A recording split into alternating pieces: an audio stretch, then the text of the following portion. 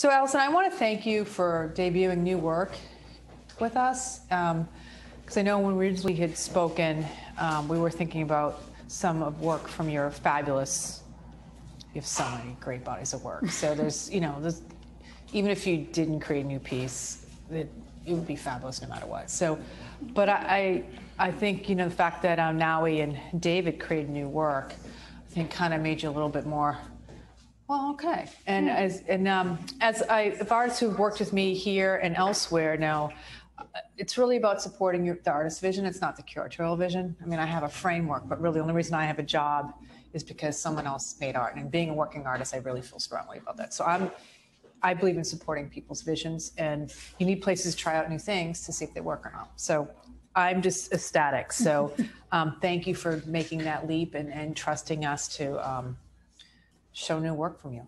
It's just great. So thank you from the bottom of my heart. And as I said, I've been stalking you for many years, so I feel really excited about it. So thank you.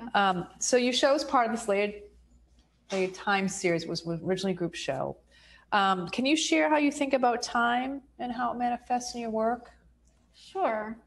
First, I do want to say thank you so much for your openness and support in letting me show new work.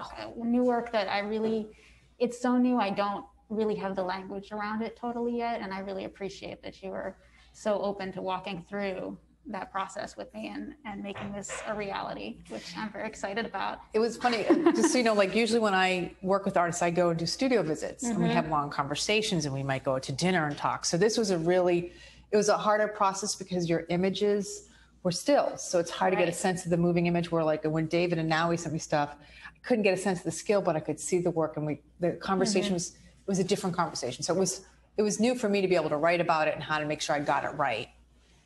So I want to thank you for bearing with me on that piece of it, because it is a different way of interacting. So, time and how you think about it, and I'm just curious. Yeah, I absolutely. mean, I have what I wrote, but you said it's kind of correct, but maybe other stuff I didn't get with that. Yeah, I work in time-based media, and for me, the movement, of course, takes place over time, is really important for me in my work. It's part of how I create ambiance and a feeling and emotion. My work is really, I believe, meditative in a way and rhythmic, and that really relies on time in order to do that. I also feel like my work comes from a very intimate and spiritual place, which also, I believe, communicates within breaking down ideas about time, about the past, about present, about future, and merging those together and making a statement about, not even making a statement, but opening up the possibility of seeing things differently. Yeah. And I think, you work in different scales, right? So this is a different scale than sometimes a very personal scale that people can interact. So I think, and also then even larger scale. So I think that's, like with any medium, there's different ways you have to do that, or you hope that it will succeed. So that's another thing that we can talk about a little bit more. So this work is about your climate change, what we're doing to our planet, to ourselves. I love your mask, by the way, about the universe, because we're part of this whole cosmos, and people tend to forget that we're all made of stardust. There's interconnectivity with our existence, but this visually is a little different, right? And that was the conversation, I don't know about this. I'm like, just go for it. I don't know, because again, if you've been stalking her or following her work, you realize when you see her work, you come into all the magical world of lasers. It feels like you're swimming through all this kind of imagery, literally swimming through it. And this is different for you. So do you feel comfortable talking about that a bit? Yeah, absolutely. I was nervous about presenting this work because it doesn't involve nearly as much manipulation and digital creation that I usually use. This particular image here does involve that, but the rest of them are very much straightforward images. And that's not generally what I present. I kind of construct the images almost from a non-existent place. Right. But when I had this experience, which I was volunteering, working with leatherback turtles, turtle hatchlings in Costa Rica, and we found out, the biologists at the station that I was working at found out that a blue whale had died and was on the shore at a nearby beach. And they stated that it was we're so excited that it's a once in a lifetime opportunity to see something this big, that close. And it is, but there's like a tension in that statement about it being a once in a lifetime opportunity, because it's also not a quote unquote natural opportunity, I suppose. But in having that experience of being in the presence of this, I didn't feel it right to approach it in the same way that I'd approached previous material. I felt like this is a memorial to this particular whale, and it's a bearing witness of this moment. And for me to have inserted too much of my kind of magical realist constructions around it would be a disservice to the work. So, yeah, I mean, when you think about it, it's a very sad and somber moment. When you think about it, you know, and also, yeah, I mean, it's just the tenuous cycle of life, but how much we're pushing that cycle to this extent. And you know, a little bit about the gray. You picked the gray. I mean, call it, it's anchor gray, which we have, us humans, particularly non-indigenous human beings, have a real play in the almost extinction of these beautiful animals. And there are so many of them in that, so many different types of whales. So I think that is a brilliant move. I remember we were having the conversation about color, and I said, well, are you going to pick it? Because, you know, when I pick colors, the name has something to do with what I'm doing in some way. And it finds its way. These things finds its way when your choices happen. You know? I feel like you definitely, the way that you talked about that was so much more profound than I was thinking about it when I was making it. I was like, aesthetically, this looks good with this. But then you were like, wait a minute, it has this other meaning. And I'm like, oh yeah, you're right, it does. But again, I would never have saw it. But you did see it, you just didn't see it. Right? So you're intuitively going there. This is what we're speaking about earlier about the work that happens here. If you're plugged into where you're supposed to be, you get there and it reveals itself. Absolutely. That's how art works. That's how the creative works. I mean, that's how nature works. It's just these kind of, it reveals itself when you're ready to hear or see it, or someone will tell you about it, or our helper will do that. Can you talk a little bit more about your artistic practice, how, if you do research, how you do your found historical images, how you choose them, you know, when you do the layering imagery, like you chose this one, do that. We can talk about the frame that you're using, because there's always biographical, autobiographical, on how you tie all those together or weave these fabulous images that we look at. Yeah, sure. I'll just play off the way we were talking before about kind of intuitive knowing and moving through an artistic process. And how you worded it was being open or being in the moment, or I'm not sure how you said it exactly. It's like the muse. Yeah, that's how they explain the muses. That's how the muses work. Yeah, and I feel like that is a big part of my process. Like I have to be kind of open to seeing possibilities and making connections, and a lot of it is in the initial stages going with my gut and just feeling connections between things, having an intimate connection with something. Then my work does get very technical at a particular point, especially because of the kinds of work that I do, not in this piece per se, but in a lot of my other work where I'm working like frame by frame, digitally compositing. So like 24 frames a second. It's a lot of tedious work. But it comes from this sort of like very impulsive, free flowing sort of artistic process is where it starts. I do a lot of research that combines both learning about, especially animals. I use a lot of archival footage of extinct animals in my work.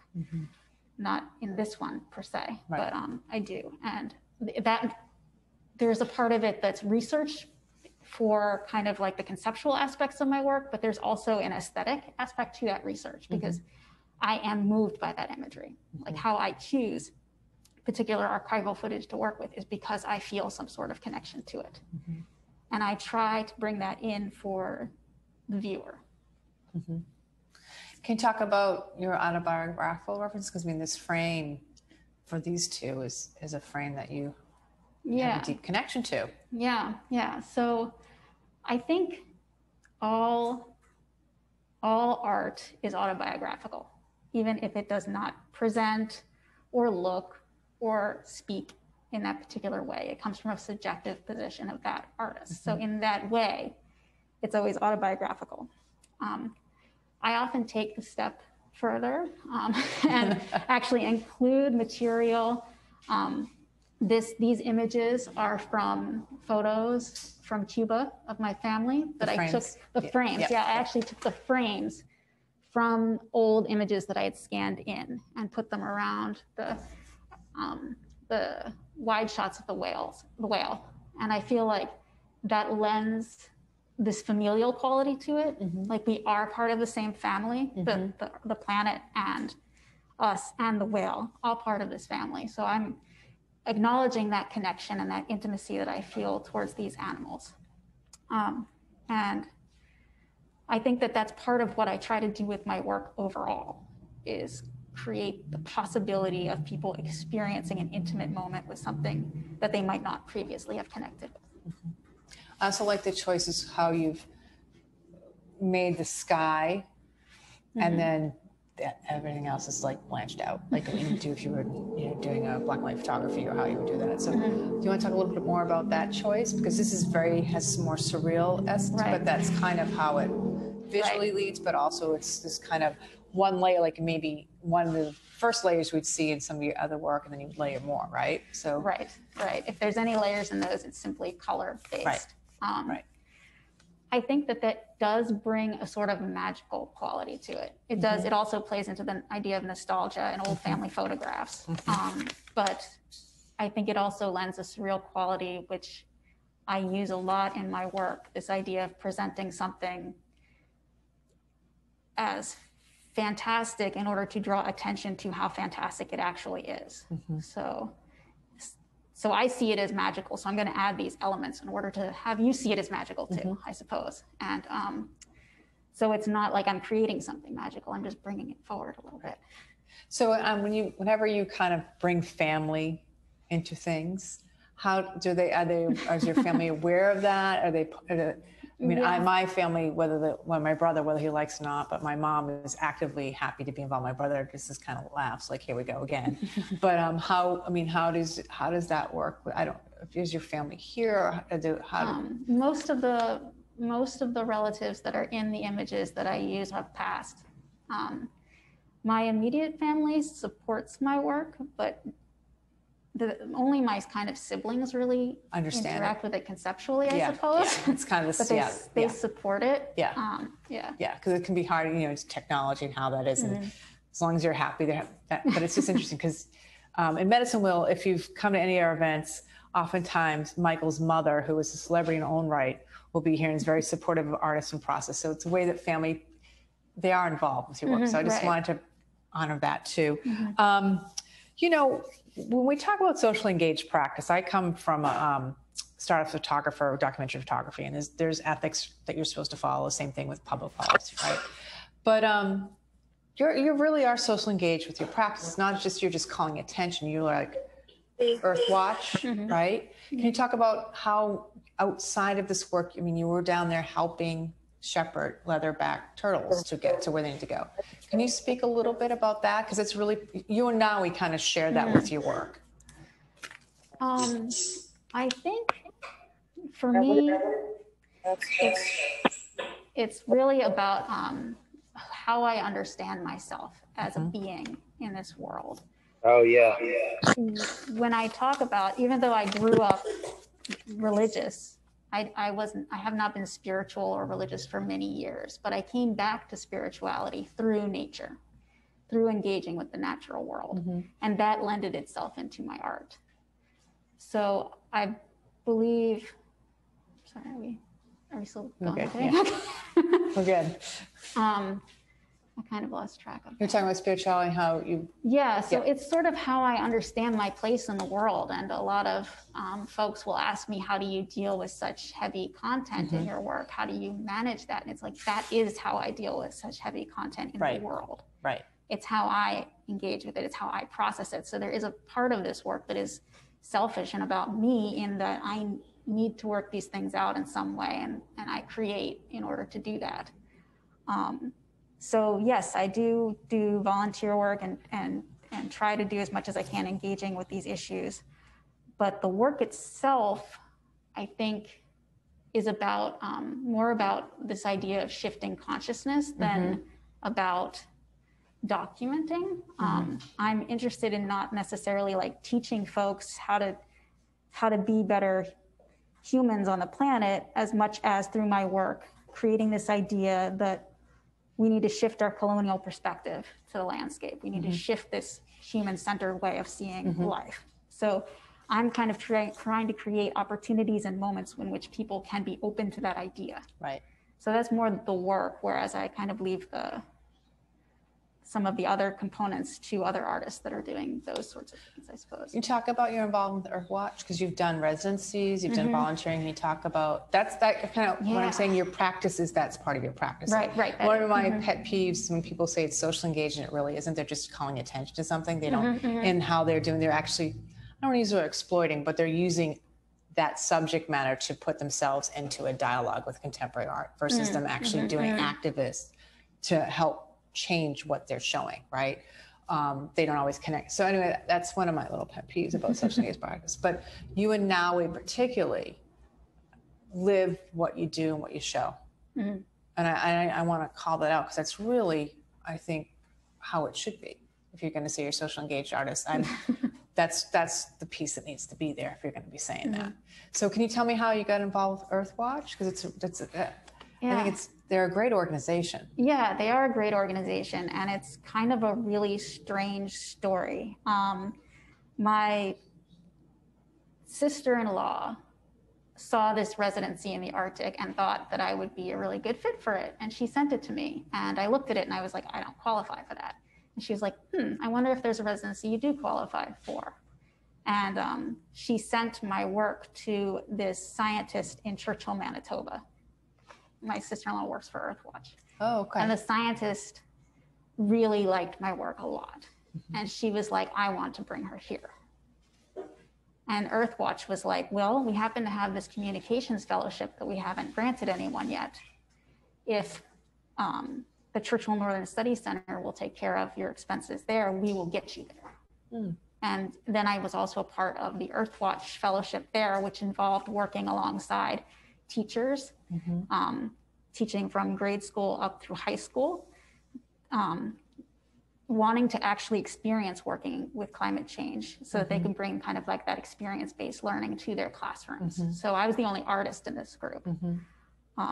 But that experience was life-changing. It was life-changing on so many ways. And just Earthwatch has been a great organization that has continued to support me, and I've continued to do as much as I can to support them as well. So this Costa Rica trip was also, it wasn't a fellowship, I was just going to do volunteer work. But yeah, I mean, I think it's funny with you and Naui, you guys probably have a lot to talk about because even her daily practice, what she does around water and where she was in residence also was very specific to her maps, right? So it's kind of this, and I didn't know all that background either, right? So as a curator, like I may not know it, but I knew it by you lead and you figure it out, right? I think too, people forget like things aren't just, a lot of times we compartmentalize our lives and our world.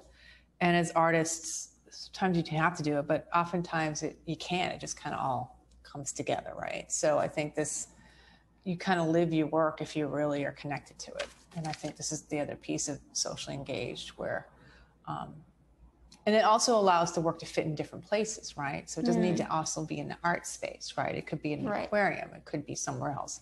Because that kind of, the way you're open to it to be other places too, to find other, because not many people can or do go to art spaces. I think we sometimes have this illusion of grandeur that we're these great, and we are great, but not everyone's going to come here to see fabulous work. So how do you make sure work can be with other people, right? So I think this, again, what you're doing by them meeting an artist, by being in residency, helps bring the worlds together in a way that's really important, and which I wish there was more of that happening, right? Yeah, I do too.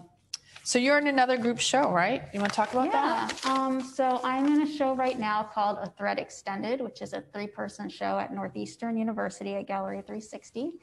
And the installation I have there is called All That Moves, and it's actually about the landscape of Churchill, Manitoba. So it is very site-specifically about that space, the connection I felt to that space, the history of that space, and kind of like a visceral experience I had in seeing what is often unseen. I feel like in a landscape like Churchill, which is very stark because it's right at the Arctic, it's right at the Arctic's edge, you see the human imprint on the land in a way that you don't see in an urban, I mean, obviously we've imprinted the land, but you see it sort of like starkly highlighted out in a vast open terrain.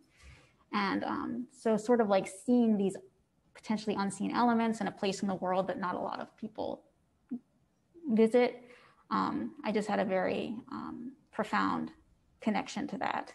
And the work is centered around kind of that experience and exploring Churchill as a place, but also the relationship between Churchill and Boston. So between one place and another place. And the gallery's called what? Gallery 360. Okay. And it's curated by Amy Halliday. Great.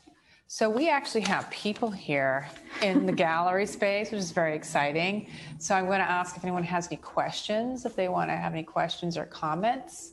We're happy to take those, and then we can go to the folks who are in the virtual realm.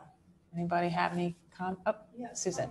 Hi. I wanted to ask you, Allison, about you were talking about the frame. Mm-hmm. Do you mean the paper, the scalloped edge paper? Yes. Because as soon as I saw these, I went immediately back to my family photographs yes. in my mind. Yes. And those old photographs that were scalloped edged, Mm-hmm. and I just was like, wow, that's so interesting. Yeah, So is that.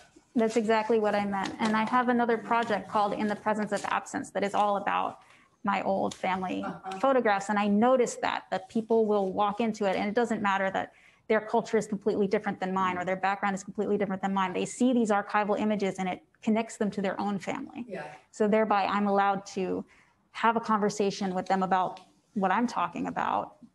Well, their family is already in their mind. So Right. it's sort of, it's something I kind of learned from that work, that the kind of acknowledging the connection I feel allows others to do that as well, Yeah, I suppose. That's fantastic. Thank you. I just wanted to say one other thing, if I may. Sure. I was wondering about the juxtaposition of these baby live turtles trying to survive, right? And whale, the dead whale. I don't know what I want to say about that, but it's just something that I observed, and I think probably you were thinking about. Yeah, no, absolutely. And I'm not totally sure how to articulate it yet either. There's something that is profoundly beautiful and profoundly sorrowful about all of this, about the whale itself, that once in a lifetime opportunity to see it, these little turtles struggling to reach the water. About 1 out of 1,000 actually makes it to adulthood. They get shoved back, but then they keep going and they keep going. And there's something about their struggle and our struggle that I see in parallel, and also like the fragility of life and existence, but how it's all interconnected. Anybody else? Yep. I have a question about your experience as a filmmaker. Okay. And when you think of this work, do you think of like the whole story about what happened before when you were there leading up to it, and then what happened afterwards? Or is it, you know, for us, it's kind of, we just see this moment and anyway, and then I'm thinking about time-based for you, what happened before? Right. So the way that my experience of time unfolded while I shot this. I think that I was working with the turtle hatchlings, with the sea turtle hatchlings. So for me, I was seeing a lot of this.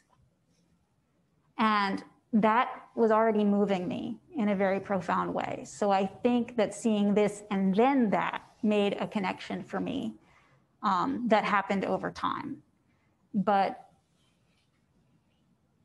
I don't know that I'm trying to convey something linear to folks when I present it this way, I suppose. Part of the reason I shot like nothing while I was there because I was volunteering. I was actually working. But when I heard that we were going to go look at this whale, we were going to drive like over 2 hours, 3 hours or something to go see it, I was like, I'm going to bring my camera because I really don't want to do this. So it sort of almost allowed me this distancing from it, because I was able to observe it and I knew I was in a profound moment when it was happening. And because I had had this other experience already, they connected for me. So I guess when I present them together, I bring that all that coming together from me to it. Yeah, does that answer your question? Because I know you're a filmmaker too, so you think about things in a particular practice and making kind of way of constructing time-based work. So I'm gonna go and see if there's anybody online. I see Claudia Ravish shares. So hi, Claudia, I'm saying hello to you. I don't know who else is there because it's too far away from see who else is to welcome, but is there anybody who wants to ask a question that's watching us? Can you guys handle that and let us know what it is over there? Yeah, we have a question from David. David who? David Lloyd Brown. David Lloyd Brown, hi, David. hey! How are you? Okay. Oh, there you are, David. Hi. Hi. Sorry. So David asked Allison, can you outline what your work was with the hatchling turtles? Was this a recovery operation? It was specifically working with leatherback sea turtles, although there were other kinds of sea turtles there as well. And there were a lot of tasks that we had. We had to patrol the beach at night, like all night long in different groups in order to see if a tortoise came on and laid her eggs, because we needed to relocate the eggs. So we would kind of oversee that she carefully made it to the beach, was able to lay her eggs, and then she would leave, and then we would move them to what was called kind of like a nursery, where we would keep them safe under watch 24 hours a day so that nothing dug them up and destroyed them until they were ready to hatch. And then we would bring them to the water and release them so that they would do this. There were some other tasks that involved kind of like soil testing and things like that, but basically kind of patrolling the beach, moving the nest, moving the eggs, and I saw one leatherback come up and lay her eggs, and it was amazing. It was like seeing a dinosaur come up onto the, because they do it at night, you know, so I'd never seen anything like it. She was huge and she was beautiful. And yeah, so that was kind of it. It was sort of this ongoing sort of like they're critically endangered, and trying to make it so that these hatchlings that have very little chance of survival have the little chance that they have to make it to the water. There's a lot of predators, and there's humans as well that will dig up eggs. A lot of raccoons. Yeah, so it was just kind of protecting the eggs through all aspects of them coming into being. Hope that answered your question, David. Good to see you on there. Is there anybody else? I was going to see Franklin's on there too. Do we have any more questions from them? Did anybody? No? Yeah, I've got one from Rohit. Okay, cool. And Rohit asks, had you planned to make a project of the juvenile blue whale viewing when driving there, or did it happen spontaneously when you arrived? I didn't plan to make a project of it at all. Not even while I was shooting it, to be honest. I brought my camera because I bring my camera with me. It's not a super expensive camera. It's like it's a Rebel camera, Rebel camera, like a T5i or something. So it's not an expensive camera, but at the same time, it's my camera. So I do bring it everywhere, but I had no intention while I was there of making work. But I always have it there for the possibility. And even when I brought it with me, I knew I was bringing it with me because of where I was going and what I was going to see. And I just instinctively set up the camera at different positions and videoed. This one being like right at the waters. I'm actually surprised this shot is so still, because I was actually standing almost in the water while I was shooting it, but I had no intention of making work, really. Not in that moment anyway. And when I came home, COVID happened very shortly afterwards, but I had other projects that I was working on, other installations and exhibitions. So I didn't even know what I was going to do with this footage or how it was going to come into being, and it did, because of that whole like being open and letting it take you where you need to go and all of that. But yeah, that's kind of how I work a lot, is I don't know I'm going to make a project necessarily, and it just sort of comes out of my experience. Guess we have another question? Yeah. Okay. This is from Mercy Robinson, who's our partner at South Boston Nation. Oh, hey, Hello, Mercy. Mercy. Thank you Hello, for joining us. hey. Mercy asked Allison, seeing the baby turtles and the whale, what I feel is the cycle of life and how human activities have impacted our biological sea life. Mm-hmm. Going from the turtles to the whale, what was your initial feeling?